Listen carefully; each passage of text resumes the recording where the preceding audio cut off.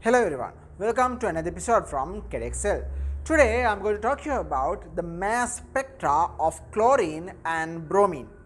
So, the one last video we discussed about the mass spectrometer, how it works. So, today I am going to talk to you about how we can draw or how we can construct the mass spectrum of chlorine sample and the bromine sample. This chlorine and the bromine are the two common examples they always have asked. So, we will see how we can draw the mass spectra of chlorine and bromine. Now, to begin with, first thing you have to understand the mass, when we draw the mass spectrum of a sample, the sample is bombarded with high energy electrons after it is been converted to the gas, and then it forms positive ions, and those positive ions are the one which accelerate. So, if you take chlorine, you should know that chlorine has 35 isotopes and chlorine has 37 isotopes, and to draw this one we have to know the percentage abundance. We know chlorine 35 is 75%, chlorine 37 is 25%. These are rough values, not exact values. So, we get this 75 and 25 from the mass spectrometer, but we have to draw that one, as I cannot show it practically how the mass spectrometer does give these samples, these percentages. We have to take the data from the mass spectrometer, which is 75 and 25. So, assuming we got those percentages from the mass spectrometer, we will see how it would be the mass spectra or mass spectrum for the chlorine sample. Now, chlorine exists as Cl2. As I told you, Cl-Cl bond can be broken when it is bombarded with high energy electrons. So, we will be having Cl2, and once this break you can have Cl plus. So, there are possibilities. We will see first what are those possibilities. We call them as the fragmentation ions. So, what I am going to draw first is the possible fragmentation ions you can get in the mass spectrum of chlorine. So, assuming chlorine has two isotopes, chlorine 35 and chlorine 37, we can assume that chlorine is going to form Cl plus ions as well as Cl2 ions. Cl2 ions we call them as the molecular ion peaks. So, first we will draw them. So, assuming chlorine has 75% and this, so chlorine 35 is 75%, chlorine 37 is 25%. So, we take it as an example, right? Chlorine 37 and 35. Okay, I draw it here.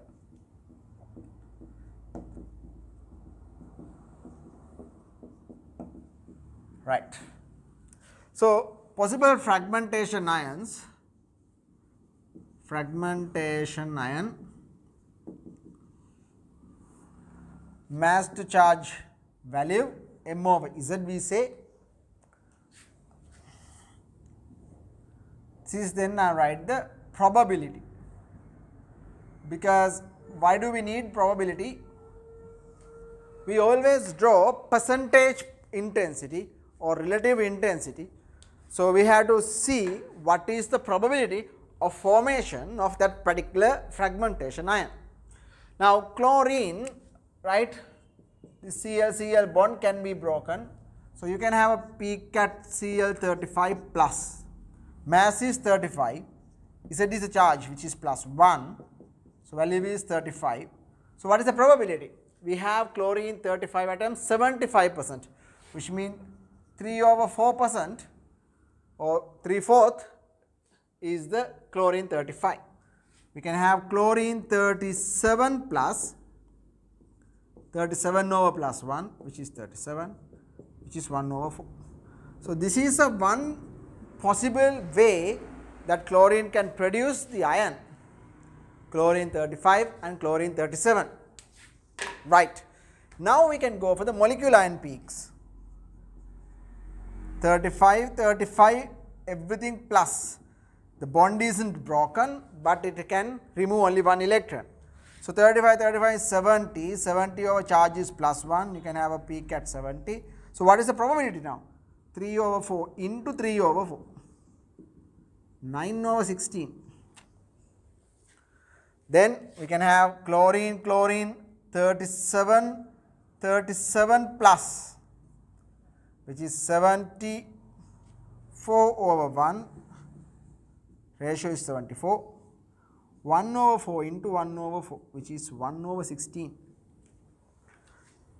Then we can have chlorine, one is 35 and other one is 37 plus. So I am just writing these probable ions. So if we take that as well, we will see, right. 35, 37 is 72 over plus 1, 3 over 4 into 1 over 4, you have 3 over 16. Again you can have another one, Cl 37, 35 plus. So the idea is electron can be removed from 37 chlorine atom or 35 chlorine atom. So again this value would be the same, 72 over plus 1. Here it is the same, 1 over 4 into 3 over 4, 3 over 16. So you have these two appear at the same point, so we can add them, so it comes as 6 over 16. These two comes as the same point. Why do they appear at the same point? Because chlorine 35 and chlorine 37 plus, or chlorine 37 and chlorine 35 plus, they both give the same idea. So you can have a peak at the same place. So these are our fragmentation ions with the ratio 3 to 1 ratio is the when it breaks the bond. If not, you have 9 to 1 to 6 ratio, 16 is common. For 3 to 1 ratio is the one possible fragmentation ion. 9 to 1 to 6 ratio is another possible fragmentation ion. So these two you have to get the idea. So we will see how we can use them to draw the mass spectra for chlorine. So the rough idea you should have, the rough idea is 3 to 1 is the one ratio with the chlorine atoms. When it does not break the bond, the possibility would be 9 to 1 to 6 ratio. 9 over 16, 1 over 16, 6 over 16, 16 is common. So 9 to 1 to 6 ratio will be the probability of making the fragmentation ion. Now I have taken only formation of plus 1 charge, but there can be a plus 2 charge as well, but here we are not going to consider it. So if I take the percentage, okay, relative intensity, let us say y axis I am writing relative intensity, the x axis is mass over charge. So you have a peak at 35, you have a peak at 37, you have a peak at 70, 72 and 74. It is not into a specific according to the scale, I am just going to give you the idea of how it would form. Now 3 to 1 ratio is here, so height should also be 3:1, right. The height should also be 3:1 because 3 to 4 ratio, so 3:1 is the height. So can't see properly, so we will draw it here again. 3:1 ratio. So that means the atom, the peak appears as 35 should be 3 times higher than 37. If it appears is like this, 1, 2. So 35 and 31 is height ratio 3:1. Now height ratio of these 3 atoms, 3 ions is 9 to 1 to 6. So 70, let us say if I draw it to this time, I do not know whether it is exactly. So 1, I mean you do not have to consider the height of this one and this one, you do not have to consider them. So 1, 2, 3, 4, 5, 6, 7, 8, let us say 9, then 72 will be 6 times, and that is only 1. So, this one is height ratio of 9:6:1. So, which means you can draw any height but 9:6:1 ratio. Here you can draw any height but 3:1 ratio. Let us say you do, this is relative intensity. If it is percentage intensity, you can put this one to 75% and 25%. This one to 90% to 60% to 10%. Or you can write 45% to 30% to 5%. That is also the same. So, only thing what matter is the height values. 9:6:1 ratio should be the molecular end peak, the last 3 peaks. 3:1 should be the atom when they form Gl plus Cl 35 and Cl plus 37. So, these are the two possible, possible fragmentation ions and how they appear. So, this is simply assuming you will have +1 charge. Very rarely you can have +2 charge.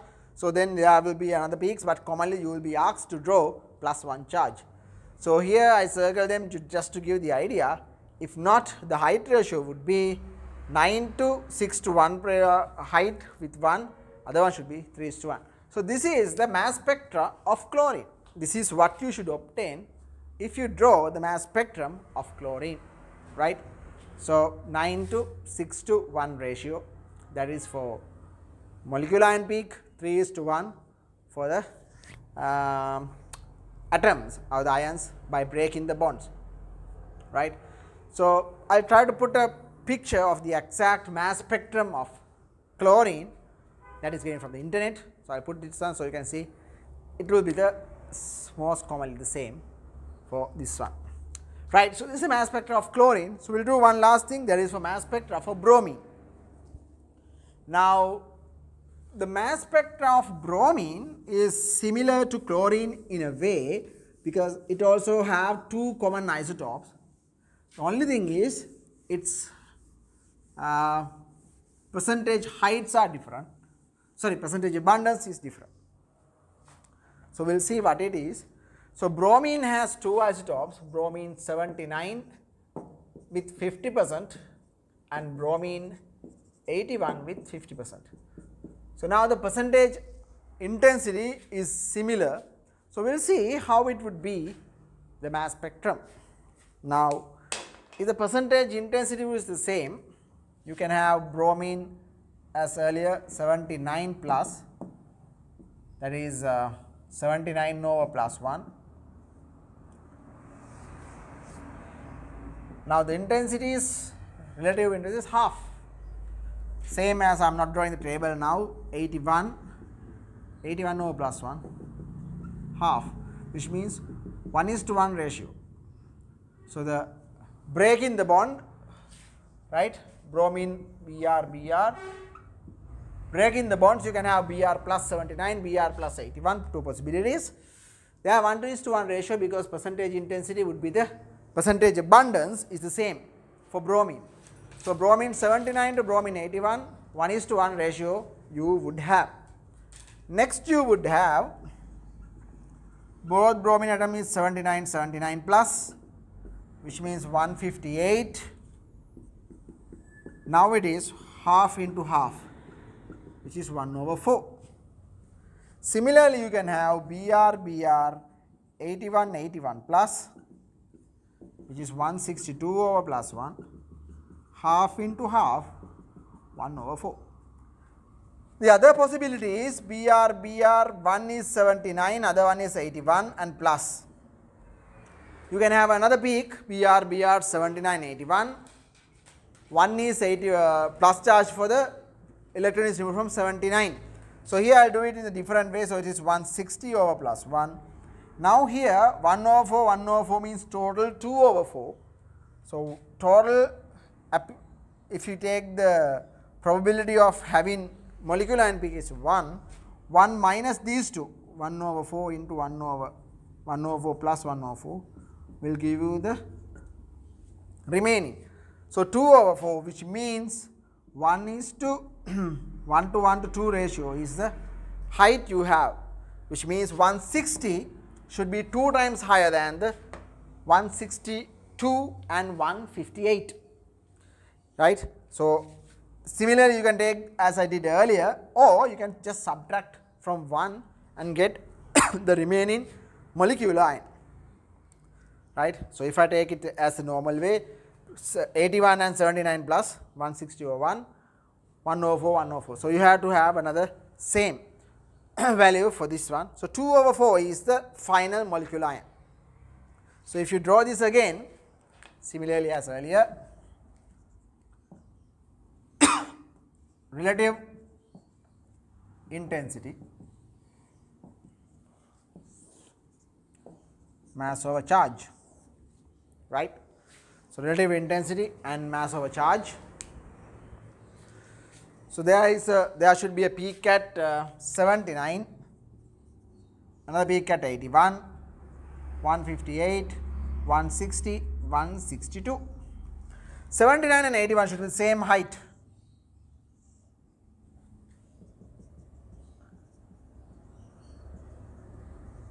Same height, because it is 1:1. You don't have to know what is the height value of height. The idea is 79 and 81 should have 1:1. Then 158 to 162 to 160 is 1:2:1 or 1, 1, 2. If 158 is this height, let us say this one, 164 is also 162 also the same height, but the other one is 2 times of it, 1 to 2 to 1 ratio. So, that is how you get the mass spectra for bromine.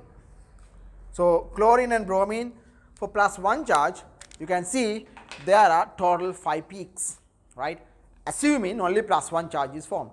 So, you have to remember this mass spectrum of bromine and the mass spectrum of chlorine, and you have to have a rough idea at least how you get those relative heights, because relative heights are really important sometimes when asking the question. If you want to get a really good result, right, to get a star at the end and to get a full marks for a paper, it's better to have everything cleared off.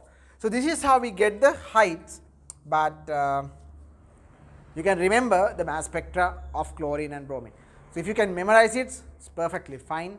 If not, you have to remember how you would get the mass spectra. So, this is for chlorine and bromine, but the questions they have asked is different. Chlorine and bromine have asked many times, but they can ask different other stuff as well. They can ask PCl3, draw the molecular ion for PCl3. So, if you have PCl3, in that case you have 3 different chlorine ions. All 3 can be 35, all 3 can be 37, 235, 137, 237, 135. So, you can have 4 molecular ion peaks. So, their percentage abundance would be different as well. So, those we can actually discuss when you revise and doing questions, but here this is the theory part. Normally when we write the mass spectra of chlorine and bromine, right. Okay, so that is it. That's the video for today, and if this is helpful, give us a thumbs up and consider subscribing. Thanks for watching.